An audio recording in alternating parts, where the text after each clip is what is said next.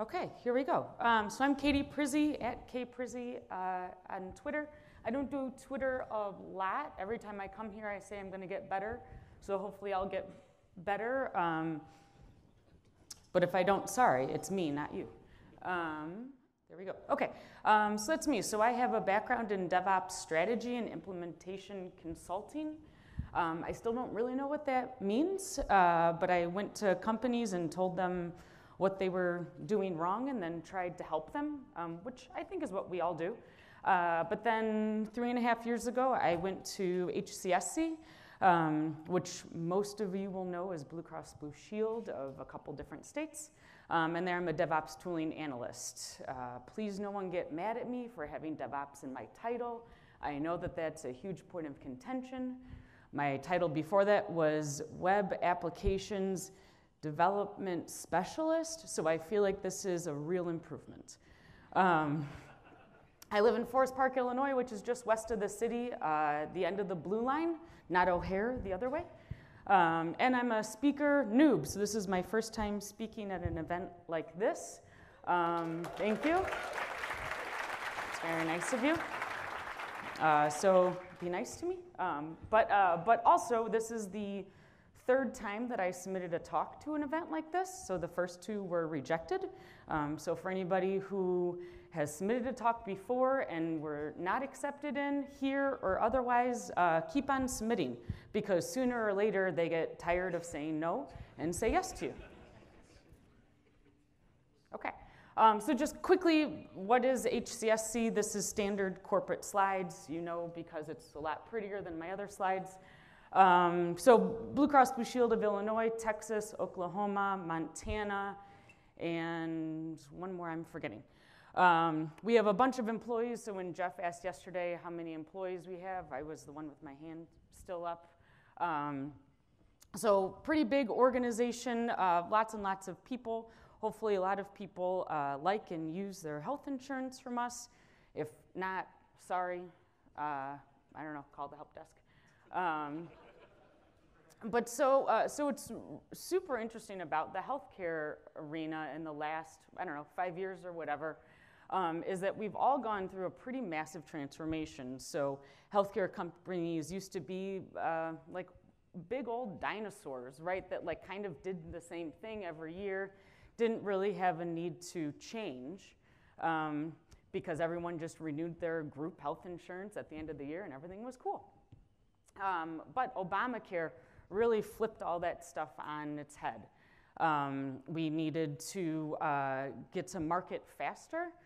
We had more people, more members using the insurance, more members submitting claims, more members calling in to the help desk, lots of stuff kind of all of a sudden, right? I don't know if anybody remembers, but when Obamacare came out, none of us really knew what was going to happen. And so it was kind of this, we really need to change the way that we do things. And one of those things really was IT. IT was operating as this old dinosaur, and that wasn't good. We were losing market share, losing people to our other competitors. Competitors were bringing better apps, better products to the market faster than we could, and things were not good. So we did a massive IT transformation. We hired a new CIO, new CTO, totally reorged the whole organization.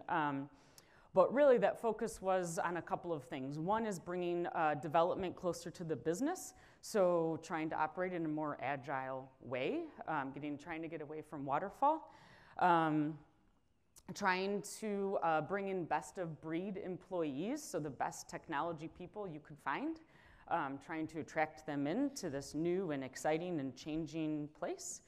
What else? Oh yeah, and system stability and reliability. That's important. If you submit a claim and our claim system is down, that's a bad day for all of us. So that's really important now that we're bringing more and more people in.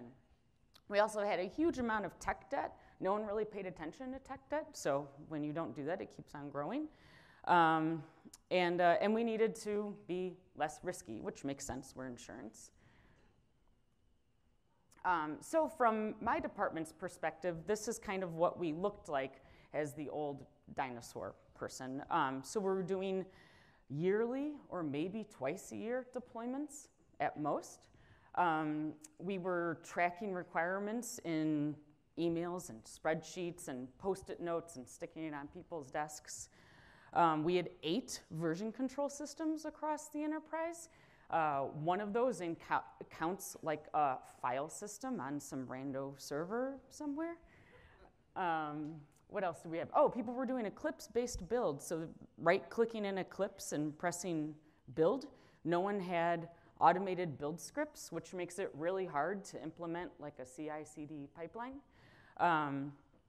What else? Only a couple people were using code quality scans. So remember I said we had a huge amount of tech debt? That was only on the apps that were actually using code quality scans, which was, I don't know, like 70 apps out of 500. So there was over 400 apps that we had no idea what their tech debt was. The deployments were really fun. So either, we're a big WebSphere shop, so either you would build your ear file locally on your laptop, and then you would put that into a folder somewhere that a WebSphere admin had access to, and they would pick up that ear file and then deploy it to the server for you, which was really fun when you used a folder a lot. So you had 5 ear files in there, and it was real confusing. What ear file do you want deployed? I don't know. Let's see what happens when it comes up, and then I'll let you know if that was the right one.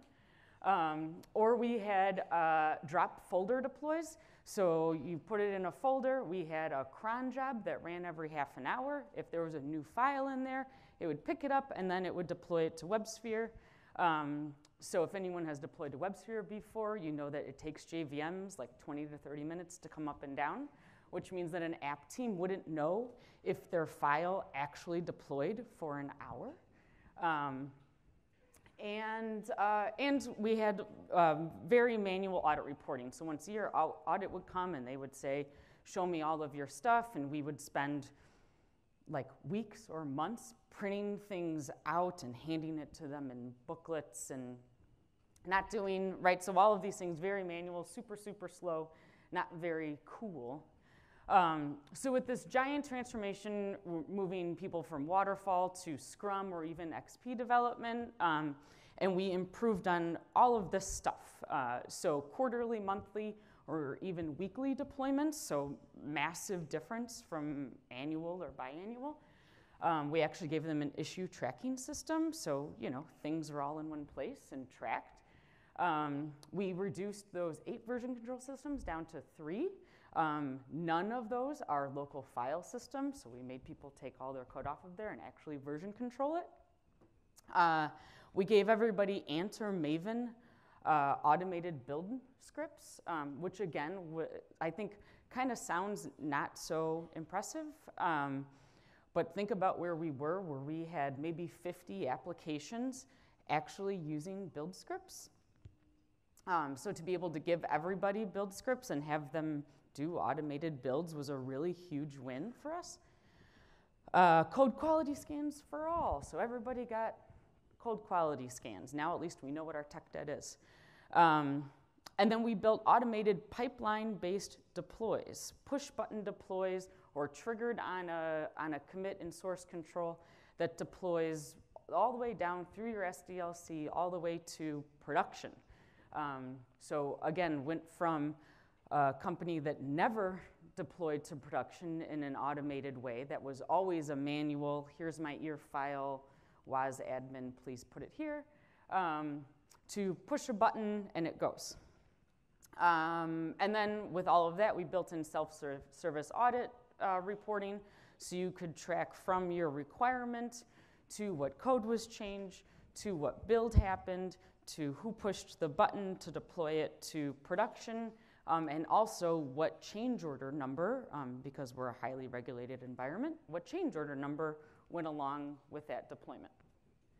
Oh good, we're doing okay on time. And because it's a big company, we did all of that work at scale.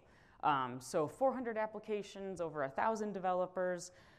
We developed training for everybody. So everybody went through a 2-week agile workshop where they learned how to create epics and stories and put them in backlogs and all of those cool, nice things that everybody talks about.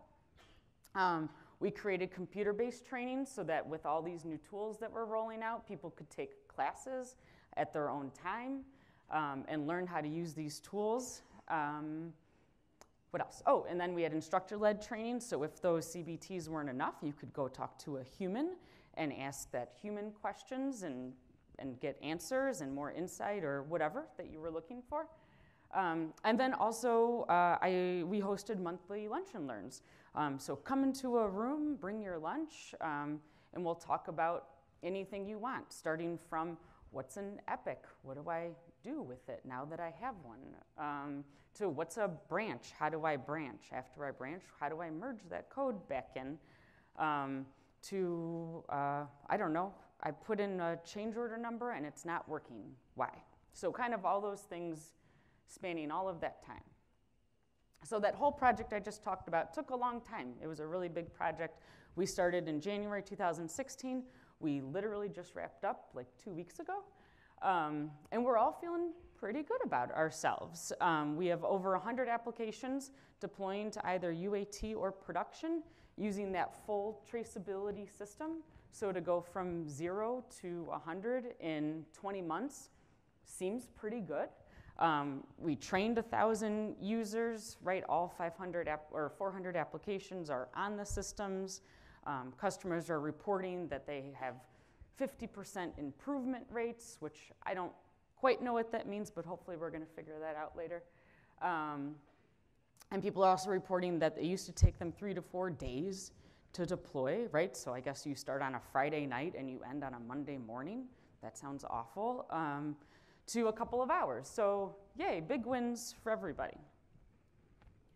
The thing is that this wasn't all nice rainbows and puppies and cookies. So let's take a step back to February, where we're starting to feel really good about what we're doing. We've been doing this project just over a year, really starting to hit our stride and have found out some things early on that we were able to fix as we were going along. For example, no one knew how to write build scripts. That was a big deal. But like we're really hitting our stride, really feeling great about ourselves. 200 applications are onboarded, and by onboarded I mean like a Scrum Master signed off on yes, we're using Jira, yes, our code is in source control. Yes, I see that you've given me my pipeline and I've deployed somewhere using it, like things are looking good. And so then we said, well, cool, we want to see how many people are actually using the system to deploy to production, right? So I had someone create a report and they came back to me. And that was the number, 8. 8 people were deploying to production using this system that we engineered the crap out of and trained everybody and was there for questions and were open for problems, and we built a support team just to support anybody who needed stuff. And we had 8 people. I'm like, man, this is not good. I'm gonna get fired. This is terrible. What's going on here? And I couldn't figure it out, right? I checked all my systems look great. I literally didn't know what to do. So, as always, you learn things when you go to parties. So I was at work and we were having a Mardi Gras party. So we're eating king cakes, we're eating babies, we're having virgin hurricanes because we're at work and we're professional. And I'm talking to this lady who I've known for years and I don't know, just talking about random things. How was your weekend? And she's like, oh yeah, Friday was real tough. It took us 16 hours to deploy. Isn't that awesome? What great teamwork. And I was like, yeah, for sure. To get people to work together for 16 hours is good, but why? Why did it take you 16 hours to deploy? Like, did a system go down or like, what happened? Was there some massive error? And she's like, no, this is what happens every 3rd Friday or whatever. We take a 16-hour day, and that's how long it takes to deploy the application that I support. And I said, this is awful. Get out of here. Forget these babies, forget this cake, forget these 16-hour deploy days. For sure, this job sucks. Get out. You're too smart for this business. And she said, no, I love it. This is a badge of honor for me. And that phrase like really, really stuck with me. It still does. Like I can see her saying it, you know, like a little bubbles coming out of her mouth. And I see the words like badge of honor in the air. And I'm like, honor, like why are we proud of this? Why are we, there has to be a reason. It's not because she doesn't know like what's up in the world. She just is a really smart lady. So like what's happening here? And I think I've come up with it. And I think what she was really saying is, this is how I'm valued, or rather, this is how I value my work. And my value at this company is that I sit at my desk for 16 hours on Friday until this deployment is completed. And that is the thing that I do here. So I think that may be an answer to why we only had 8 people coming on to my whole program, to my whole system that me and my team created. So I started thinking about this more, and I'm like, well, wait, if you find value in working 16 hours, doing something that these tools can do in like 2 hours, why is that valuable? And I think maybe this answers it. So I call this is where DevOps went to die, right? This is really what we missed in this whole system, is that if inefficient work, lots of manual work, takes lots and lots of hours, and we reward people for working long hours, right? We stand up and we clap for them on Monday, and we're like, you worked all weekend, good job.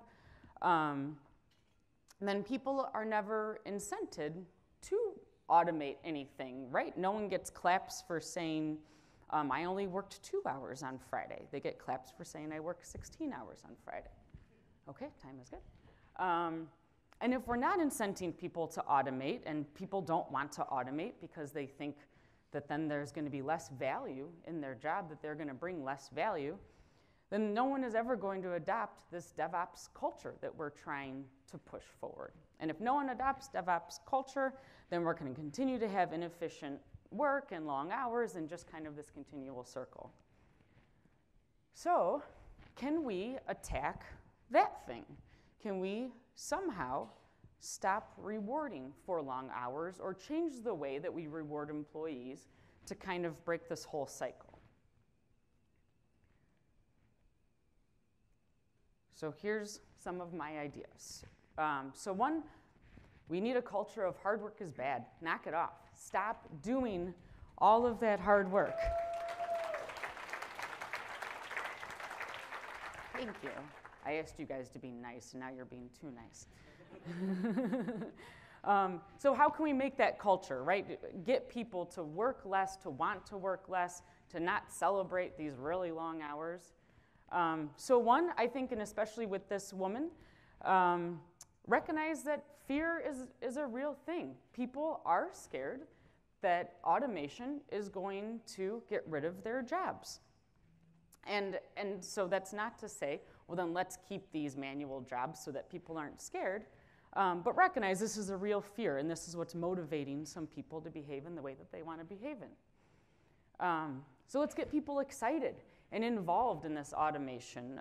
The way that we work is we have a DevOps team that kind of gives DevOps tools and processes as a service. And maybe that's not quite right, the approach. How do we involve people more in what we're doing so that they feel that they're a part of this automation culture? So one, let them choose. Let them find something in their day-to-day jobs or in their neighbors' day-to-day jobs, I don't care, that's ripe for automation. Who best to find areas for improvement than the people who are actually doing the work every day? So let them choose. It gives them a feeling of investment into the process, and if they improve it, then their lives are already better. Let them learn new skills. So if automation is all development or scripting or whatever, I don't know, then let's teach people those things if they don't know them. It's okay to not know, but we're all real smart people. That's why we're in IT, and we can learn this stuff. So go to classes, give them time maybe on a Friday afternoon for self lessons, whatever, it doesn't matter to me, but give them time, let them learn new skills. And if you need training, set aside some budget. A lot of this stuff isn't all that expensive, and like I said, a lot of it is free on the internet. But set aside time, give them a Friday afternoon to work on their skills. And then also make it a part of employees' goals. A lot of you maybe don't work at such a formal organization as I do. I don't know, but I have bi-weekly sit-downs with my manager. We have very formalized mid-year review and then end-year review where I have to write down my goals, and then I have to report on them later. So let's do that. Let's write it down. Let's work with your manager, make a plan, and then when we do all those things, reward them and recognize that they've set a goal, they've achieved it, and now let's celebrate. So you could do it with days off. So it's kind of the opposite. Where I work, we give people comp time when they work long hours. So people are incented to work long hours. So let's do the opposite of that. Let's incent people when they save time, when they save their own time. Give them some days off. If your company can't do that, maybe you have a very strict PTO policy, give them a bonus. This doesn't have to be $5 or $10 grand. This can be $50. This could be $200. This could be a $5 Starbucks card. I don't know. I don't care. People are motivated by different stuff. So find something that's appropriate. Maybe if they do a little automation job, maybe that's worth $50. If they do a big automation job, maybe that's worth $500. Superstar list for team meetings. This is the most motivating thing for me that's free, is when someone stands up on a Friday and they say, you know what, Katie really helped me this week, and I was doing this thing that was this long, weird manual process, and she fixed it, and I want to nominate her as the superstar of the week. That happened to me once. Do you know how hard I worked the next week? Every time that team IM'd me, I was like, yep, you got it. Whatever you want, no problem. Or like company swag, t-shirts, stickers, stuff that's like sitting around probably in a storage locker somewhere.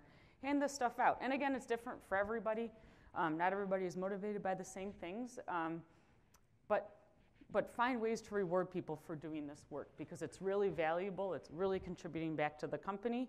And people like stuff. Ooh, another way is give them more satisfying work. So give them awesome stuff to do. Now that you're taking away manual work, give them really, really neat things to do. Yeah, so that helps with the automate myself out of a job mentality, right?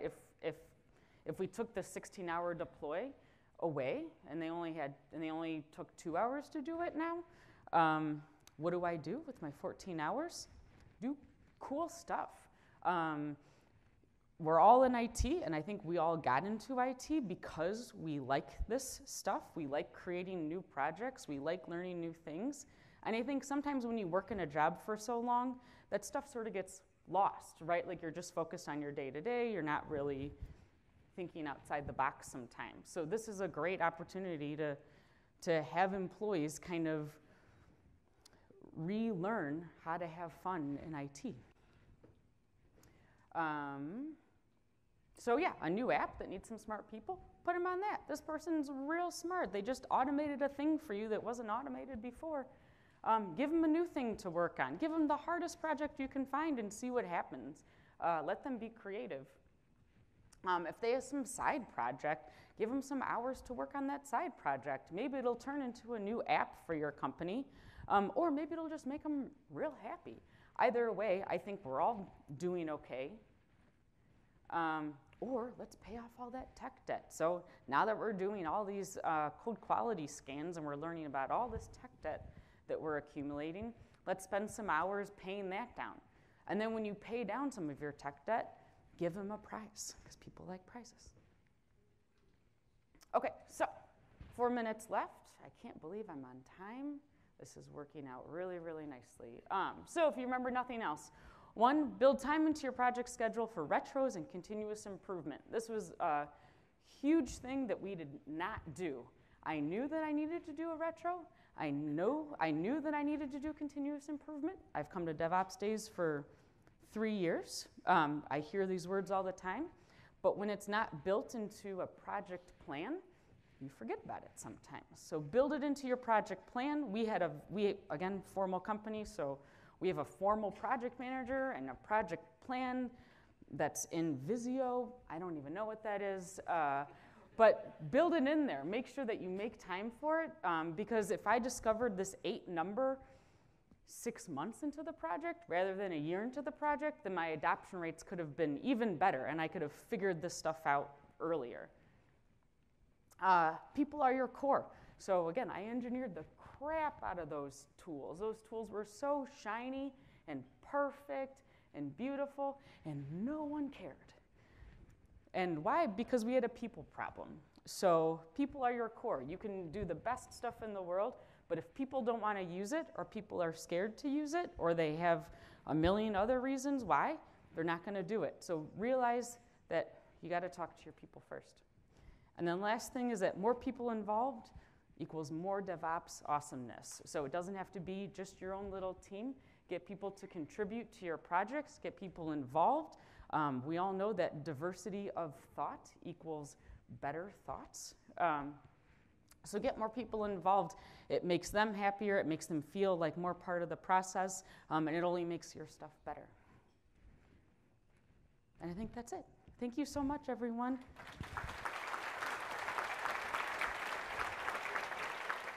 So most DevOps implementation strategies always talk about fixing the people problem first.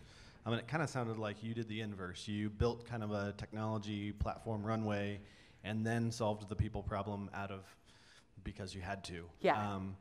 For sure. Would you, do you agree that that was the right path to take now? Or do you think solving the people problem first before you built a tool pathway would have been better?